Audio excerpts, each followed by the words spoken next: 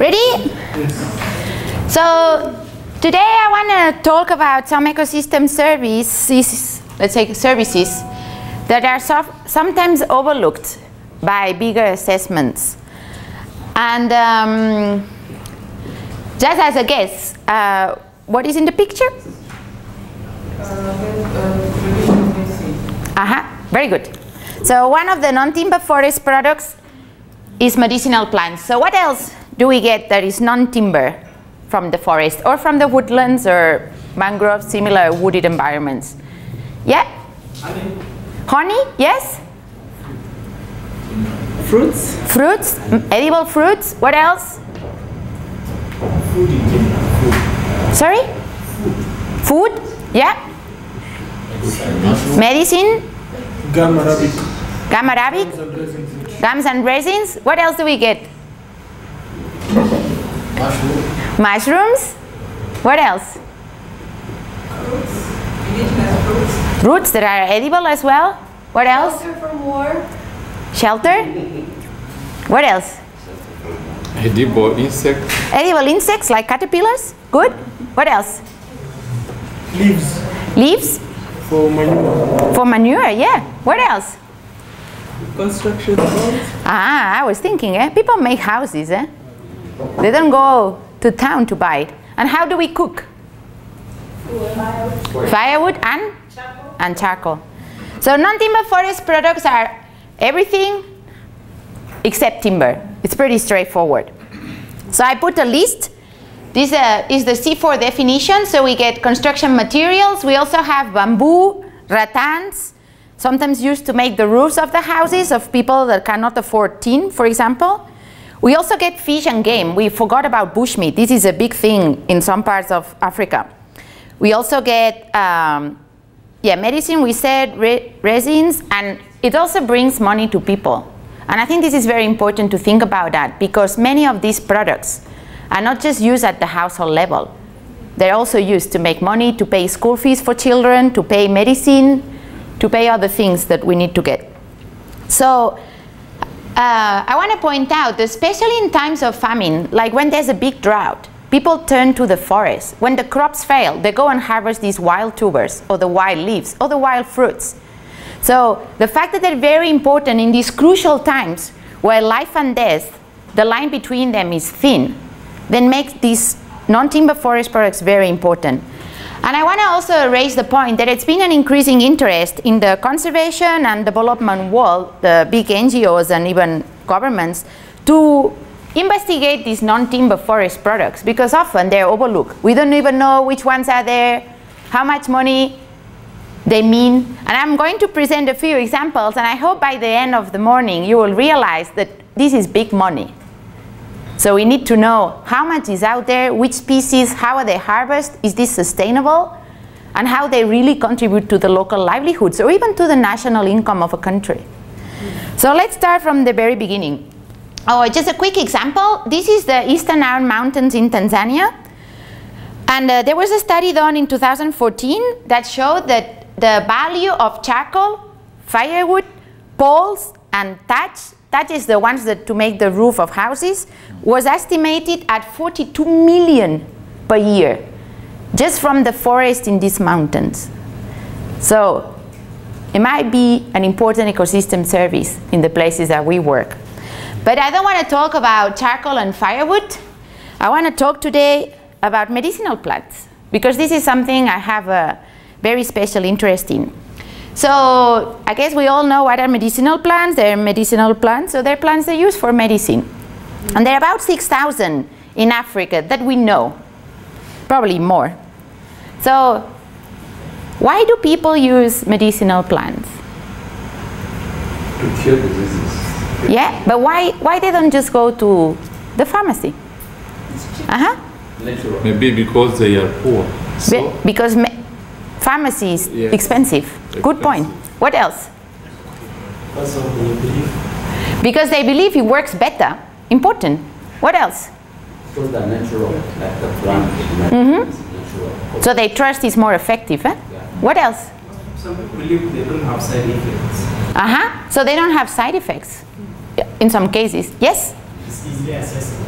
They're more accessible. In some parts of Africa, we actually don't have pharmacies. Even if I have the money to buy it, when I work in the middle of the rainforest, I cannot go anywhere to buy. Yeah? Something else? So there's several reasons why people use medicinal plants. They're cheaper, they're more effective, or people believe so. There's no access. And there's also this belief that for some diseases, Western medicine doesn't work. And as many of you may know, this is the case of aphrodisiac. So a lot of African men use. Not just because they're cheaper, they're just more effective. So, and we don't want to go into details, but we all know that is the case. But I mean, just to remember that a lot, I would say most, not to say all compounds that we get in the products that we can buy in a pharmacy, most of them actually come from medicinal plants anyway. So that's why they're really important. And just to get a little bit on the economic value of this. So in Ghana, a study done showed that the medicinal plant trade, so those that you can find in markets, and not those that people just use at home, those that you can actually assess in the markets in the big urban areas, was $7.8 million a year. And in Gabon, it was 1.5. And I know in Gabon it's smaller, but if you think that the population of Gabon is about 1 million, it makes it even more. And you know, Gabon is a developed or quite developed country. The problem of access to pharmacies is not really an issue there. So it's just to show how other factors like beliefs that they're more effective or they're better for certain type of diseases, it's important. So medicinal plants are an important ecosystem services. And they provide income for communities that get involved in the trade. So one of the studies that I'm interested in and I've been working on is how can we help the local communities living at the edge of protected areas get involved in this trade. So maybe this is not a carbon project, this is just trying to sustainably harvest some of these medicinal plants so they can get an income. But let's go a little bit of an overview. So the first thing, if we want to promote these ecosystem services in our protected area or in our area of study, the first thing we need to know is what is harvest. Are we talking about a small liana, a herb, or a tree? And then which part is harvested? Because if we pick the fruits from the floor, it's kind of okayish. If we have to uproot the plant to use the roots, then it's not so sustainable. Then also is the quantity. How often do they get harvested? So this is a big issue, especially for bark of trees. If they only harvest once a year, a little bit of the bark might be okay. If you completely remove the whole bark of the tree very often, the tree is going to die. So how often things are harvested and how much is also important.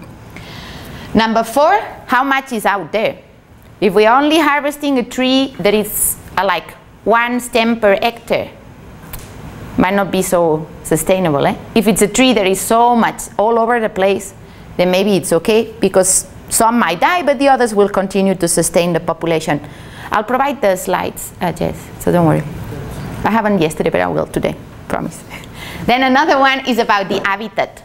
So especially in old growth forests, these small trees that I showed you yesterday, they live in the shade and they live there forever and they grow very slowly.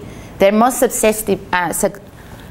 they're more likely to be over-harvested than maybe a tree that you can have in your farm, that you can easily plant and it's okay to be in the sun. And so it depends on the habitat where the plant is found. Another point to consider, especially as you, the decision makers for this area, is if the plant is already considered endangered. So I put the website of the IUCN Red List that I guess all of you know about. And you'll be surprised. Sometimes there are things that are traded and we even use them commonly and actually they're in the red list. So always remember to check because it might be out there.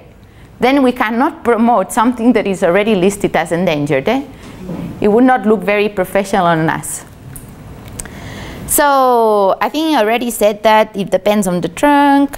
And just a one point. So sometimes people think that, if we just collect the leaves of the tree, it's okay, or just a little bit of a bark. I mean, I work with trees, but it would apply with other systems. The problem is that if some plants, we remove too many leaves, the tree or the plant will stop fruiting. So it would also have an effect on the long term in the population. So we need to really think about everything.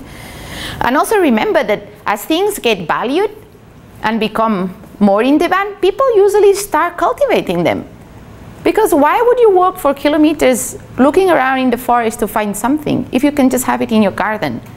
So these that I said that you need to consider is when the things are found in the wild. But of course, if they're cultivating in the garden, then it's okay.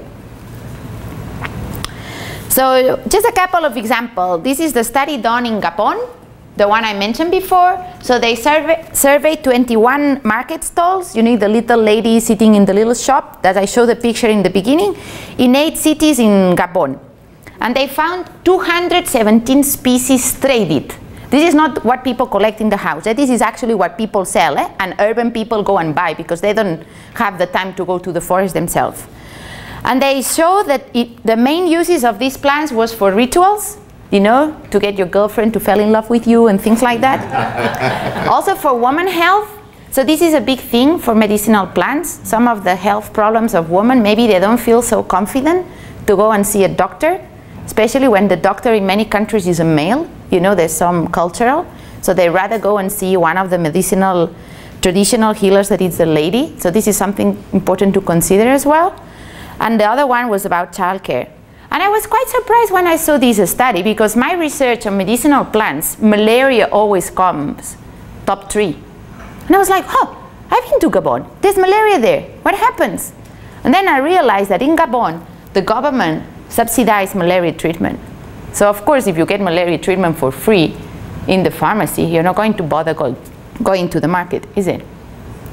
So that is in Gabon. So just to show that in a country that is pretty rich, medicinal plants are still very important. And yeah, the plant parts used, so it was mostly entire plants and bark. So when we think about the sustainability, obviously entire plant is not very sustainable. If we harvest everything, we might need to assess how much is out there, or if it's cultivated. And for the bark, it depends how much bark in the tree you're harvesting. And one of the top species used is the Ocumea kleineana, the tree that you saw in the monodominant forest of the exercise yesterday. Is a timber tree. So just as you start thinking about this, so of course when you have trees that are used for timber, then it might get into a conflict with the local communities that want to use it for medicine.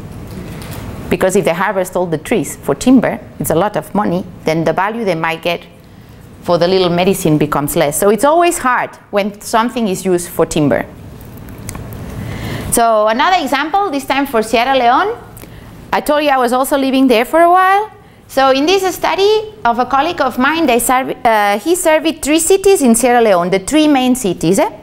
And he found 43 species traded in these markets. And as you see, the main use was malaria. Malaria treatment is not subsidized in Sierra Leone. Worms and body pain, cough and cold. So we can see that the prevalence. So here, people use medicinal plants for everything, not just for women health and stuff like that. You see here is really for general, more common diseases. Then in this case, the plant parts trade more often were leaves and bark. So okay, here whole plants were not that common. And then we also looked at which endangered species were there, and we saw 3 that were traded very common and actually endangered. One of them, Garcinia cola, actually exported to the neighboring countries. So, but in this case, a study was done to try to see if we could involve the local communities in the forest reserve that I was working in this trade.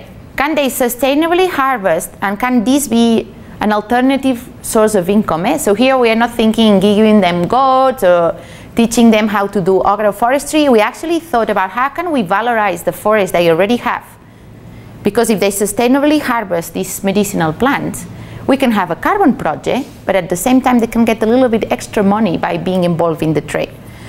So we saw that 22% of the species were only found in the primary forest, and about 30% were sustainably harvested. So there was an opportunity to try to organize this to help them get some income from the trade. And I really like this paper. This is a study done in Brussels. And as you may think, in Brussels there's a lot of access to Western medicine. Pharmacies all over the corner. Actually there, what it's hard is to find the local market with the medicinal plants, the herbs. And actually people still use it. They did this study recently and they found 83 species traded. You see the species in the kola nut, sheep butter, aloe, mondia, wheaty, and mostly used for women health and as aphrodisiac. So even in a country where people have money and there's a good access to Western medicine, people still prefer to use herbal medicine for certain issues. And we can already see it's the same issues we mentioned before, aphrodisiac and women health. And also some have double uses. Yeah? So remember that some of these medicinal plants can also be used just as food. So I just wanted to present the World Agroforestry Center. So this is a center that it's, I think the main office is in Nairobi, and they have satellite offices and I don't know, in Cameroon. They just opened one in Sierra Leone and Madagascar. So, and they do a lot of research on non-timber forest products. So with regard to medicinal trees, they're focusing on 3 species that I'm going to present that. And the idea that the World Agroforestry Center has is that if we can help choose the best genetic material, so the best trees, maybe the trees that have the biggest fruits or that produce more bark, or that actually the bark has the highest compound that we are using for our medicinal treatment, then we can not just grow them from seed, but we could also graft them. So we maintain these genetic properties that we're interested in. But as you can imagine, you know how many years it took for mango to become domesticated. So it's, the domestication process is slow. It requires a lot of research, and they're still working towards that. So it's just as I wanted to show, and I mean what's being done as well. So first tree, Prunus africana. I guess many of you in the room will know it. The African cherry is found in the mountains from Cameroon to here, the Albertine Reefs and East Africa. It's probably the most famous of the medicinal plants traded and internationally coming from Africa. It's actually vulnerable. So it's not in danger, but it's cited in the IUCN Red List, so the trade of this plant is regulated. It's mostly used to treat a type of prostate cancer, and the numbers of this trade are incredible. It becomes even important. I mean, it plays a role in international politics in Africa. I'm not joking, it's really big. And it's becoming very rare in East Africa, where the international trade started. And this is a figure that I really like from Cameroon, a recent study as well. It shows the export, how it changed over time. I mean, from the 1975. About 800 tons of bark is exported from Cameroon annually. And I can tell you, in Cameroon, this tree can only be found in a few mountains. Mount Cameroon, Mount Oku, Mount Bam, Rumfi Hills. It's not that widespread. So just imagine how many trees are being debarked every year to be able to supply this internationally. Not to mention how much stays at home, because people also use it at home for their own things. And we can see that this is a species, as I said, that it's considered vulnerable. So the trade of this species is regulated. And it's very interesting to see how, for example, here in 2014, they reduced the quota, how much Kenya, Burundi, and Madagascar were allowed to export, because it's more endangered in the country. There's fewer stems of these species left. For Cameroon, it was good news, because the demand in the Western world is the same. So if you are allowed to sell less, I can sell more. So I make more money. So it's just to give an idea of how medicinal plants not just play a role at the local level for the local people. Actually, it's important for the economy of some countries. So what is CTS? For those that you may not know, so this is the Convention on International Trade in Endangered Species of Fauna and Flora. So it's an agreement to try to help stop these endangered species from disappearing. And it has 2 appendixes. Appendix 1 is the one that all trade is illegal. This would be the case of elephant. Although it happens, but it's illegal in theory. And then the second appendix, Appendix 2, is the trade is regulated, and this would be the case of Prunus africana. So the quota is set based on how many trees you have, the density, how much you exported the last year or the previous year, what are the other countries allowed to export. So Prunus would be in this later one. And I think it's also important when you check for your species if it's endangered or not. After you check if it's the species you are looking at, after you check if it's endangered, go and check if the trade is regulated or not. Because you would also be surprised that for many species it's regulated. For example, for orchids. All the orchids are also in the CTS. So another example of an important medicinal plant is the yohimbe de Demarare. It's mostly found in the rainforest from Nigeria to Angola. And just as a hint, because my colleagues were asking, it's not found in Cameroon, India, Congo, sorry guys. And this is called African Viagra. I know somebody who spent 2 weeks high on because of this. So dosage is very important. So just to have an idea, about 800 tons are also exported from Cameroon every year with a value of 600,000. So big numbers again, eh? And the World Agroforestry Center is the WAC that I wrote in the bottom, is also trying to cultivate. Because you see, super male, there's a great demand for this product. So they're turning it into more commercialized product. Next one, Anicia chlorantha. Some of you might know the tree. There's another one called Anicia polycarpa. I think that's the one in Congo. It's yellow. It's astonishing yellow, the bark. It also has, it's also used for as aphrodisiac, but it also has antibiotic properties. Some of the local use is also against malaria. This one is not exported in terms of timber. It's mostly used at the local level, and the World Agroforestry Center is also trying to cultivate it because this tree is probably found between 1 stem per hectare or less than 1. So it's quite rare in the rainforest, even where is it found. The same was actually for the previous, I forgot to say, the same thing, eh? Less than 1 stem per hectare. So to try to sell it in bigger numbers, imagine, eh? Try to get 800 tons, you need to walk the whole forest. So when we think, okay, medicinal plants are important in my study area. So how I'm going to investigate if the trade is sustainable or how much is out there, or do I want to promote it as an alternative livelihood for the local communities? So I think there's 3 main points that we need to consider. The first one is about what is out there. So maybe we can do a market survey, go to the markets and see what is being sold. We can talk to the traditional healers. In some countries they're organized in societies. So you can go to these, they're registered, and you go and talk to them. You can also talk to the local people at the local level, to their houses. What are you usually buying? How much it costs? How often do you use it? And you can also use to study companies. So for example, there was a recent study done in Kenya, and it was about 50-something companies that make herbal medicine just in nice little packages. But it's not Western medicine, it's still herbal. They just put like these little bags of tea, of dry bark, of roots. So in some countries it's a little bit more moved on. Of course, if we want to know if this is sustainable, we also need to look at the ecology of these plants. Which parts of the plants are traded? Is the species regenerating? Are people cultivating them or not? And then the compounds. So if we think more into the future, could we get maybe more money out of it eventually? So we also need to think about studying the chemistry of these plants.